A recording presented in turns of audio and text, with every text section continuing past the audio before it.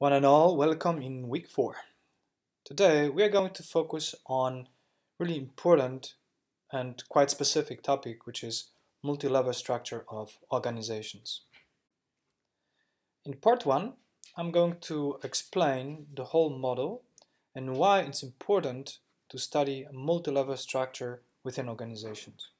It's important not only for organization diagnosis, but also to some extent, I will see later, it's also important for individual diagnosis. Agenda for this week is, first of all, remember to take part in Dan Asfar's study. Finally, we are going to focus on multi-level analysis in the work and organizational context and to what extent it has implication for a project. And we are going to discuss results of a few meta-analyses related to team features, composition, and culture as well, that are important for group performance, but also important for more contextual aspects, like, for example, organizational citizenship behavior. And then I will briefly explain what you can expect during the work groups that are coming this week. Okay. Let's first of all focus on this topic, teams in the workplace. Because if we analyze multi-level structure of organizations, that's really relevant aspect. Typically, when we focus when studying humans or human behavior inside organizations, we focus on individuals. And then, in other cases, we focus on teams. And that's the most basic example of multi-level structure, where we have individuals, and those individuals are nested within teams. As you see on this slide, we have 4 types of team. We have firefighters, we have fake doctors, but still doctors. We have orchestra, and also we have great team of Netherlands. Think for 30 seconds or a minute, what are the differences between those 4 teams? Of course, those are different professions, but maybe you can indicate specific types of relationships that both groups or all those groups are different in. What's the difference when it comes to relationships between team players and firefighters? Or what's the difference between football players and participants of a doctor's team?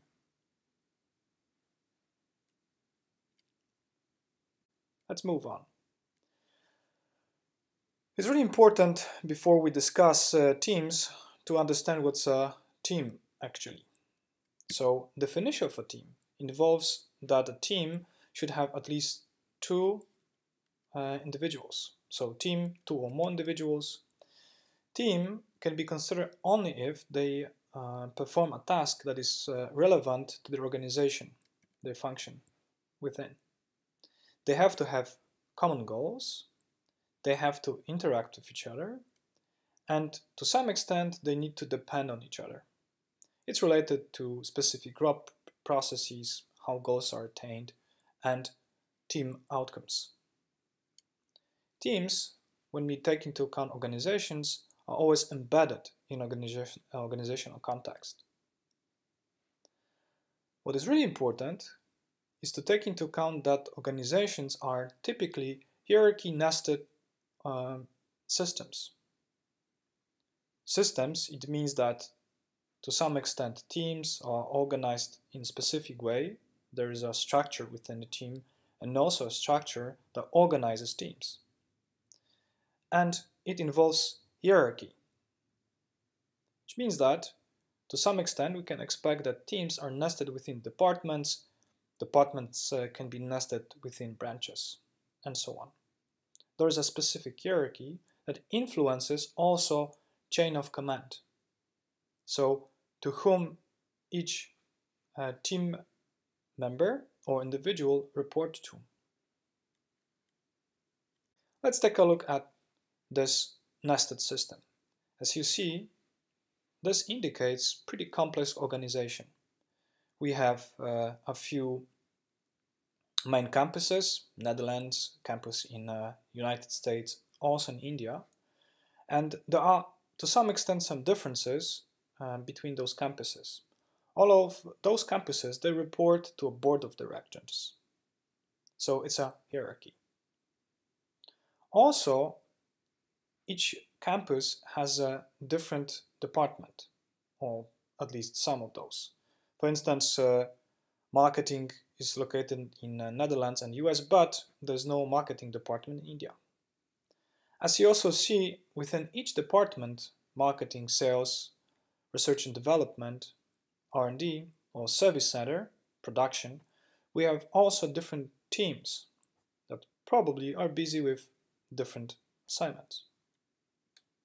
As you may expect, those teams can communicate with each other, which makes this kind of organization really complex. So, when we study organizations, we want to not only understand what guides behavior of individuals, but also, to some extent, what guides behavior of teams and also outcomes of specific departments, branches, and overall the company. So, to understand the outcome of whole company, then we also need to understand what happens within this hierarchically nested system.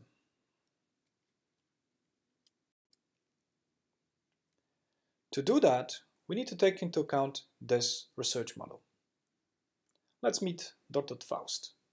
Dr. Faust will explain how complex can be organizations. This research model, the simple model, takes into account only individual level. So for instance, we wonder what kind of predictors can help us to understand the level of individual work performance. And let's say we take into account self-efficacy. We also take into account individuals' perception of supervisor. It's important. The way how we perceive our supervisor, our manager, to some extent may influence our work performance. Also, our self-efficacy. If we feel competent, good at job, then probably work better than if we do not have high self-efficacy. Situation can be slightly more complex if we take into account team level, because employees typically focus on teams and teams are supervised by a manager. So we can take into account also additional aspect. We can take into account team self-efficacy, so what group members think about their team and how that influences both individual and team performance. And also we may take into account how manager perceives a specific team. That also may have impact on both individual and team performance. As you can realize, this is a complex situation. So we not only take into account individuals within a team, but we also take into account interaction between group members and something that emerges as a consequence of those interactions, which is team of self-efficacy. And finally, we take into account third element, which is manager.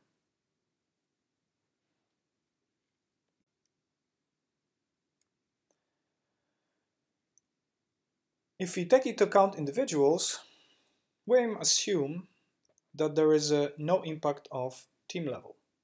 At this point, if there is no impact of team level, no impact of team on individuals, we can assume that this is an independent relationship between self-efficacy, individual perception of supervisor, and individual work performance. Independent from team. That hardly happens, but we may assume that that can happen. So if we want to understand what affects individuals and also how team level is important, we need to take into account team characteristics.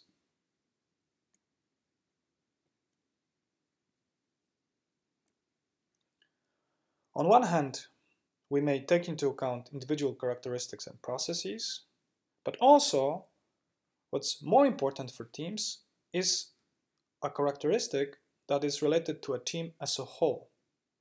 So team features and team processes. When both elements, so these individual aspects and team aspects, interact with each other, we can analyze multi-level features. It's called frog pond effect. What does it mean? Let's take into account this frog. It's an individual. You can characterize this individual by size.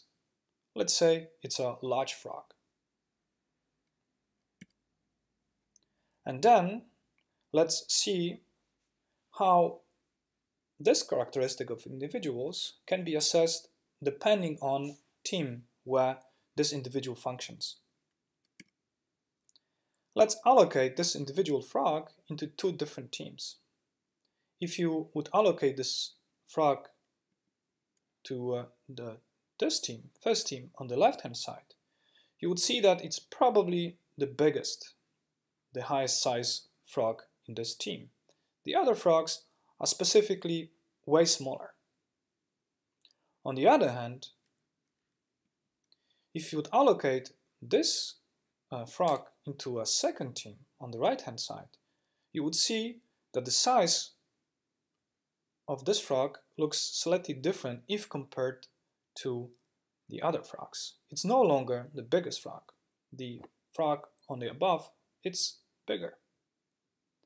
This is what usually happens when we take into account individual aspects, individual characteristics, and also team characteristics. So the fact that also the other team players can have specific characteristics that differentiate our frog or our team member from the other team members.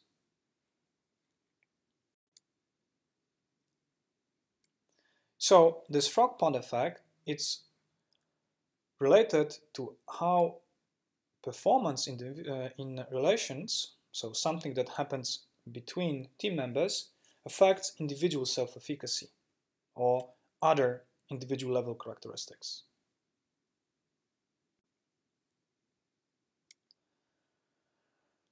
We can also translate this frog pond effect into more technical terms. We could say that the frog pond effect is the deviation from team on standard measurement. So, for instance, you have overall performance of team members, an average, and then based on this data and knowing individual performance, you can calculate to what extent specific frog or specific team members deviate from the other ones. So let's take into account this kind of statement. A team member can say, I often perform my duties within the time ahead. You could calculate to what extent this person deviates in his or her perception from the other ones. You could calculate an average based on scores of other minus individual score. And then you would get deviation from the team. That's the easiest way to calculate this deviation. And then if the deviation is high, then you would say that the frog pond effect is stronger. If there are not large differences between individual and overall performance, the effect is rather small.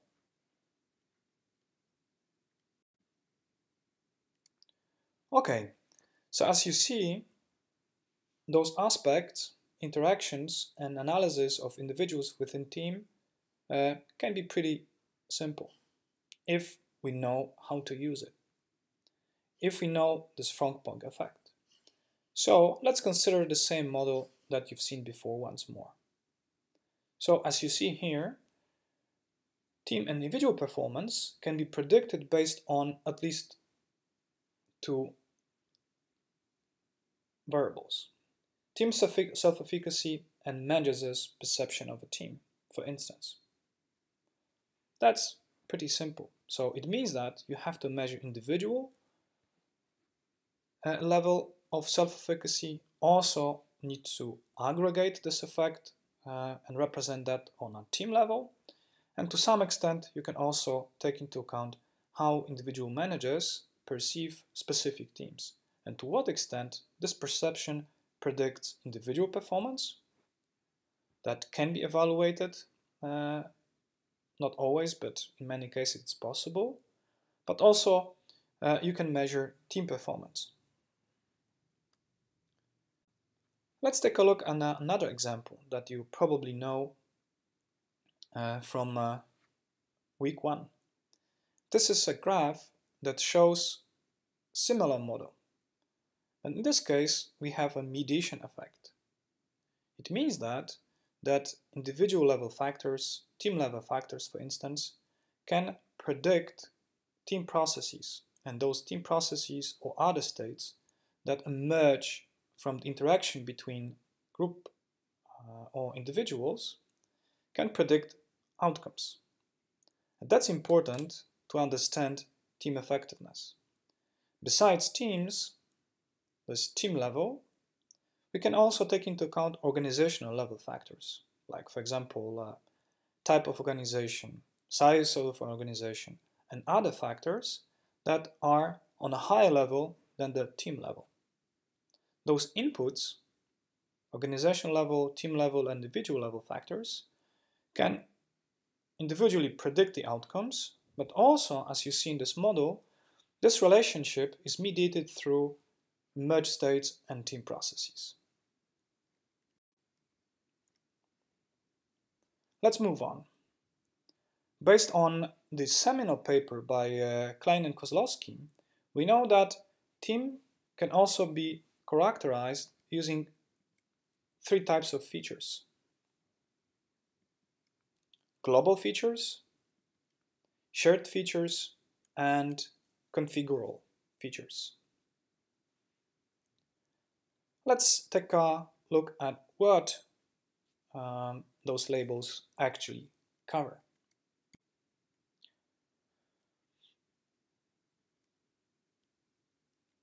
Global features can be expressed as objective, descriptive, easy to observe, and those characteristics, they characterize team as a whole. Let's take a look at an example. For instance, location, size of a team, purpose. We may have different types of team. So for instance, one team can focus on innovation, whereas another team can focus on structure or other processes that are important for functioning of a company. Or, for example, we can differentiate between teams in terms of communication tool that they use. That's it. That's this organogram that shows differences, simple, objective, descriptive, easy to observe differences of teams. So for instance, we can say that one team belongs to a branch located in Netherlands, another in the United States, a third one in India, for instance. That's simple. Okay, now let's focus on shared features. Those shared features are related to being a part of a team. So that can be experiences, attitudes that group members share, perception, or values. Cognition as well, what they think about each other. And behavior, how do team members behave within specific teams. So, the shared features can be, for instance, perception about leadership, or that can be team efficacy, something that can be relatively easily measured and has importance in describing team.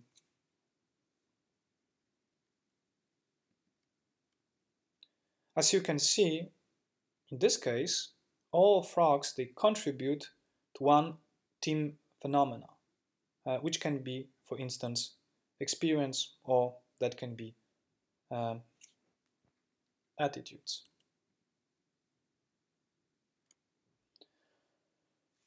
In this context, specific underlying processes are important. To understand shared features, we need to take into account also the context, what those teams, their contexts have in common, so homogeneity of the context, attraction or specific selection to a team, or attrition.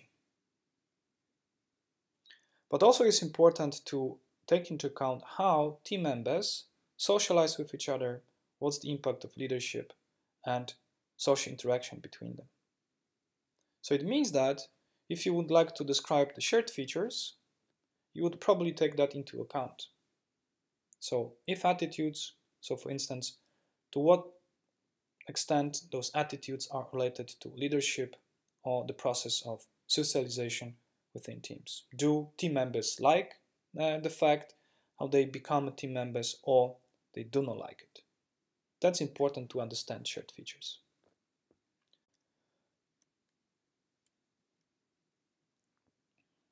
How we can measure that? We can measure that when you take into account individual input. For instance, each team member fills out a questionnaire. Then we check what's the level of consonance. So to what extent they have similar perceptions or similar attitudes. And then we can aggregate the data. So if those responses are consistent, then we can think about aggregation of the data. And then, if we aggregate the data, we can describe specific team in terms of shared team characteristics.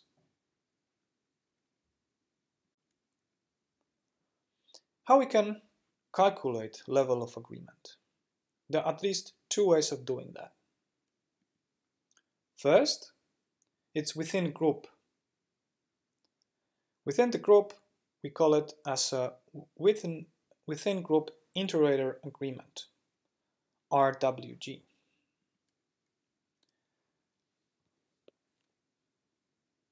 Before we use this coefficient, we can ask a question: how high is the agreement between members within a team on a particular variable? So for instance, you measure perception, how they perceive a leader, or you measure the individual self-efficacy, and then you may want to conclude what's the overall level within a team of related to self-efficacy or other characteristics. You use a specific statistical procedure that you will learn during a workgroup, and then you can assume that if the value on average is higher than 0.70 in teams, it's sufficient to analyze data in order to compare teams. It means that if you do a study within 20 or 30 teams within an organization, then you check the level of agreement or consonance within each team. If the consonance is 0.70 or higher, then you can treat teams as a level of analysis. Then you may want to compare those teams. If it's not possible, so if the coefficient is lower than 0.70, you should rather focus on individuals and do not analyze data on a team level. You should analyze that on an individual level. Another method to analyze consonants is ICC, interclass correlation. This coefficient can help you to answer to a question, to what extent does there be agreement between members within a group as compared to members in other groups. To calculate this, you can use, for instance, a simple f-test. And then you can calculate eta square. If eta square is computed, then you can translate that into percentage of a variance by differences between teams. How actually do that? If you have 20 teams, you can treat those teams as a factor and then compare those teams on characteristics that you would like to consider as shared. If in this ANOVA analysis, if the eta square is 0.15 or higher, then the difference between teams is substantial and data should rather be not aggregated. It means that you should rather analyze on a team level but not on an individual level. It means that if there are strong differences between teams, there can be substantial difference between those teams in the shared features. And thus, you should not treat this construct, this characteristic, as an individual level construct. If the explained variance is below 0.15, then you can think, okay, the group level does not matter, does not explain too much variance in the construct that I'm investigating, thus I can analyze that on an individual level. That may sound technical, so I would like to give you a few examples.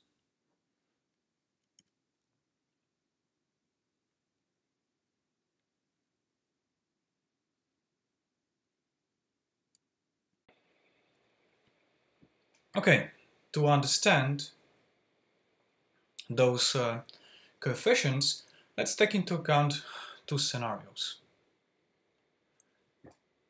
First scenario, on the left-hand side, involves team 1, team 2, 3, and 4.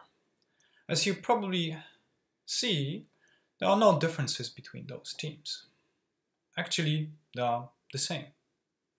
So if you'd like to use those two coefficients, RWG and ICC, you would conclude that the consonance within each team is really high. It's not 1 because we do not have 6 in each teams, but we have also 5.5 for instance. But ICC would be probably 0 because each team is the same. So if you would measure here, let's say liking to work in teams, then you would conclude that if the scale is from 1 to 7, that in each team they like working in teams. Also, the consequence of this pattern of results is that you could say that this construct of liking working in teams is rather individual level construct, because teams, they do not explain any variance of liking working in teams. It does not matter whether you're in team 1, team 2, for the level of the construct. Let's consider another scenario. Let's see that what happens if we measure a different construct, self-efficacy, for instance. This time scale would be different from 1 to 11, where 11 means high level of self-efficacy. Then you would consider that this team has more or less average, medium level of self-efficacy. But there are differences between other teams and the team 1, and also between team 2 and team 4, and between team 2 and team 3, and so on. Team 2 has high level of self-efficacy. Team 3 lower, but again higher than team 1. And finally, we have team 4, where we can observe very low level of self-efficacy. If you would like to express differences between those teams or consonants using RWG, again, you would probably conclude that it's maybe for team 1 or for team 3 maybe slightly higher than for other ones, but it's lower specifically for team 4 because you have scores like 2, 3, 4, but also 4.5. So probably in this team, consonance is lower than for team 2, where you have scores 8, 9, 8.5 or 9.5. There are not so many differences between team members in team 2, but there are more differences in team 4 than in team 2. So RWG would not be the same for all teams, would be higher, for example, for team 2, but would be lower for team 4. And again, if you would like to use ICC interclass correlation, the same observation could be concluded, that there are differences between teams. In this case, differences in level in self-efficacy. And if you would calculate ethos square, for instance, then you would say that to some extent percentage of differences in the level of self-efficacy could be explained in terms of teams. It matters in which team you are in for understanding the allocation and also the level of teamwork. Okay. The next problem is data aggregation. If you'd like to aggregate data on team level, first of all, you need to see whether there is sufficient agreement between team members.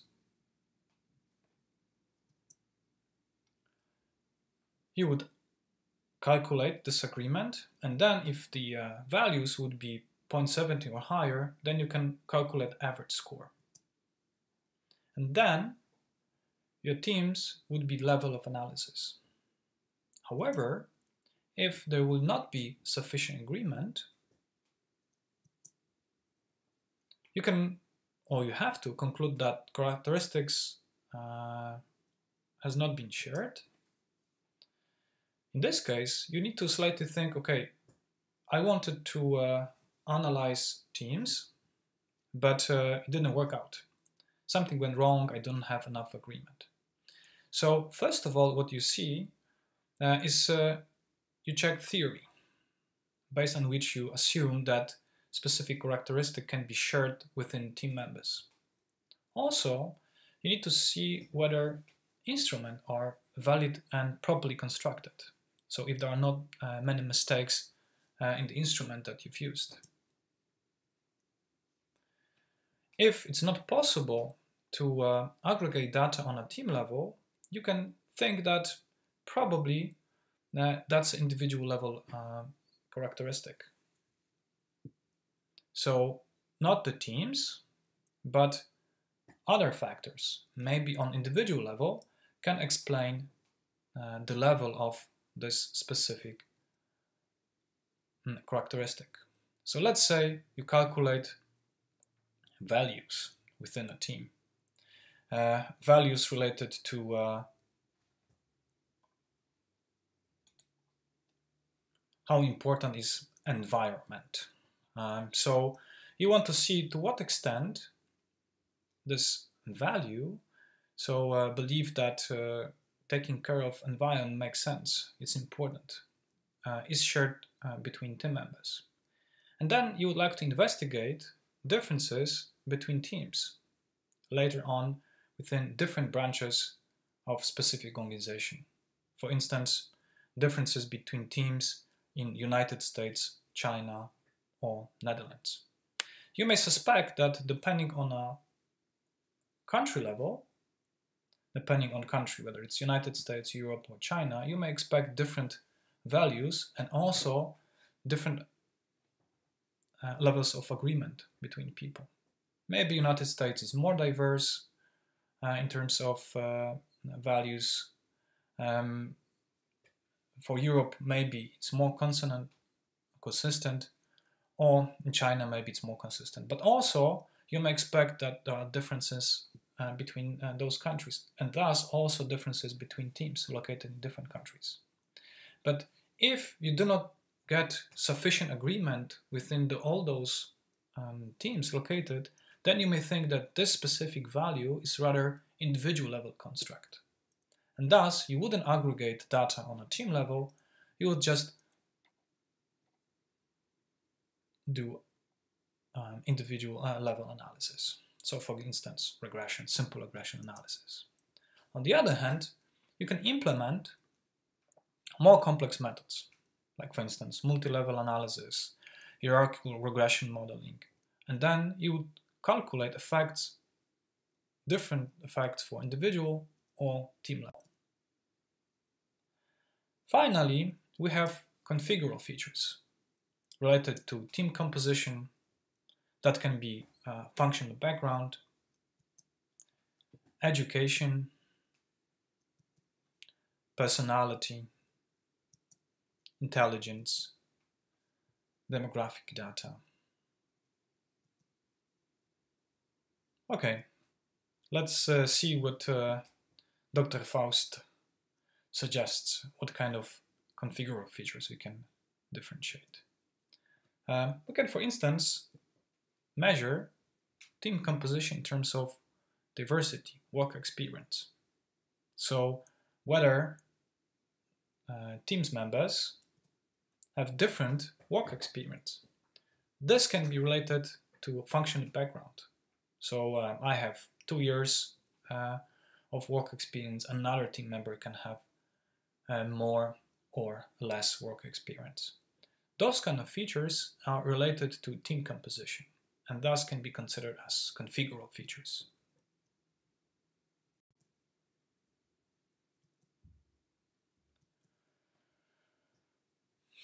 We can operationalize those features as effects related to a team overall.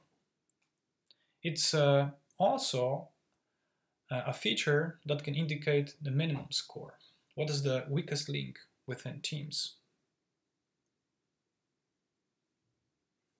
Or that can be related to maximum score, highest score of a specific team members, the strongest link, you would say.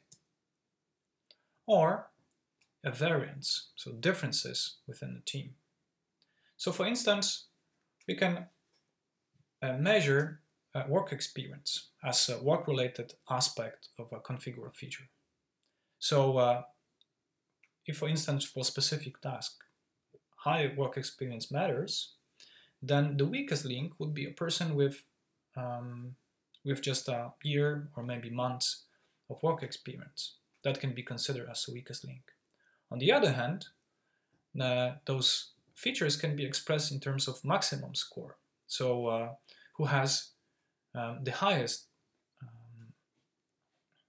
level of work experience. So how many years worked for a specific company or doing similar job. Or also we can calculate variance, so differences in work experience as well. That can be a way of measuring those configurable features that can help us to describe teams. It's important because for task performance, those features, weakest or the strongest link, are important for the work performance. As you probably see in sports, we may have different teams. If there is a need to go to Mount Everest or win a race, those weakest links have or may have strong impact on the whole team in both cases. But also, lots of depend on the strongest links, because when things go wrong, they can help to increase the performance of a specific team. So, it's important to remember that for understanding configurable features, we also need to take into account specific effects, so tasks that teams need to perform. We may have into account, so we may face additive tasks, so when compensation is possible. So for instance, one strong group member can help. Then we may also have minimum score. In this case, in this kind of conjunctive tasks, the lower scoring team member has the biggest effect. So if we go climb onto Mount Everest, if there would be a person with no experience, this person can undermine the whole expedition to the summit. On the other hand, in some tasks, maximum score has strong impact on overall team performance. Those are the disjunctive tasks. So highest team member has the biggest effect. Can you think about this kind of tasks? Probably you had in mind like creative task. So finding one specific solution for a problem. In this case, one strong team member can, if is able to find a solution, then a team can win, let's say, a competition. Okay, I hope that you understand the relationship between features and performance, and to what extent this can be moderated by a type of a task that each team need to perform. To a great extent, individual features in relationship with features of other team members can play an important role in explaining the level of team performance. So let's summarize the effects.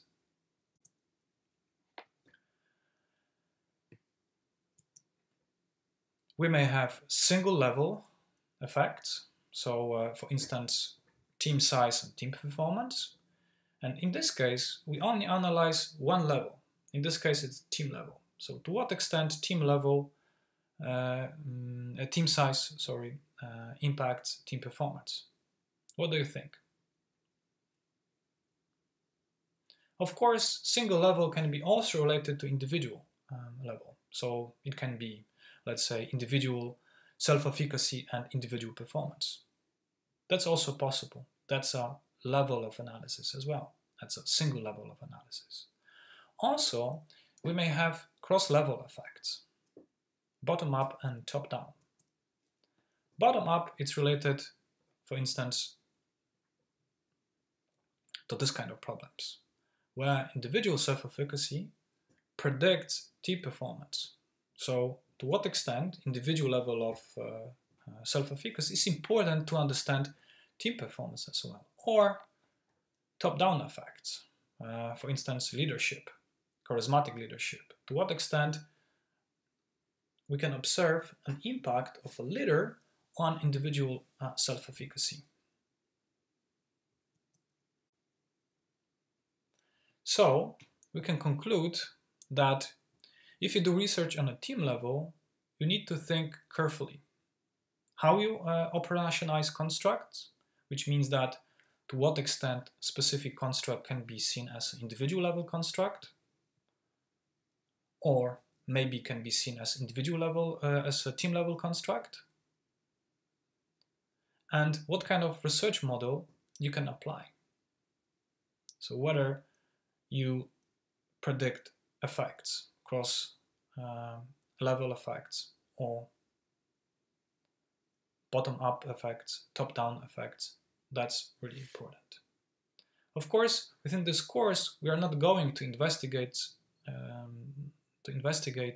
this kind of models, but it's really important at this point to mention that this kind of analysis is really complex. It needs really careful consideration. One of the research models can be focused only on individual level, as you see on this slide. So here we have prediction of individual work performance, and to what extent that can be predicted by self-efficacy, individual self-efficacy, or individual's perception of supervisor. but also situation can be more complex. As a research model, we can take into account more complex relationships, like relationships between the levels. One of the examples is this cross-level frog pond effect, where performance that happens within a team as a consequence of interactions affects individual self-efficacy. Also, we can analyze cross-level moderation effects, where we want to predict team performance, and we take into account individual self-efficacy and to what extent this is moderated by leadership. Because you may expect that maybe for people with low level of self-efficacy, having a charismatic leader can help in achieving high level of team performance. But this charismatic leadership may not be important for individuals that exhibit high level of self-efficacy. So you may expect interaction effect.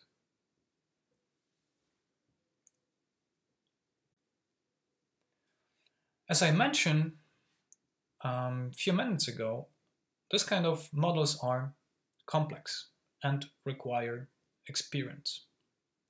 Thus, as an element of introducing all those concepts, you're going to include this kind of approach into your project. So you can measure organization variables, and let's consider a few of those. Keep in mind that we may have different type of features that can be measured in order to diagnose organization. For instance, we can take into account configurable features or shared features. In your project, you can, for instance, measure shared features, like, for instance, work motivation. So, what's the overall motivation of specific individuals working in teams? But also, you may measure work experience as an element of configurable features. And then you can use this data within specific groups or subgroups or individuals in order to see whether there is a consonance between those individuals within groups. Those groups can be teams or different departments. So those groups can be created based on a structure.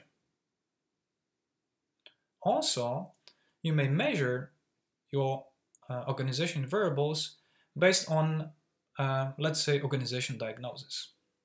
That can be a type of contract, so you may distinguish between full-time versus part-time employees, and then measure constructs that can be important for the construct that you are measuring. What it means? It means that if you, for instance, are interested in your team to measure self-control, and then you would like to see to what extent self-control in the workplace is important for individuals, and to what extent can be seen as a team-level construct, then you can take into account either teams, or you can aggregate employees, your participants, into full-time or part-time workers. And then you see what's the consonance level within your groups, full-time and part-time, on self-control level. To what extent self-control can be seen as an individual or group level.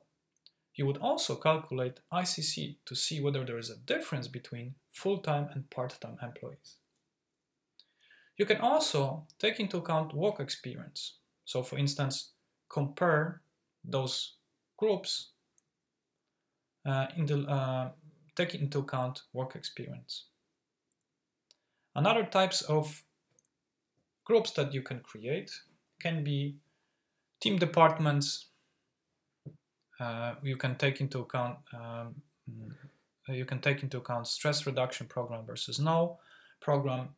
So create groups that went through a program where there was a stress reduction versus no program, and then see to what extent participation in this program influenced or changed the level of the construct that you would like to measure. And again, if you measure self-control,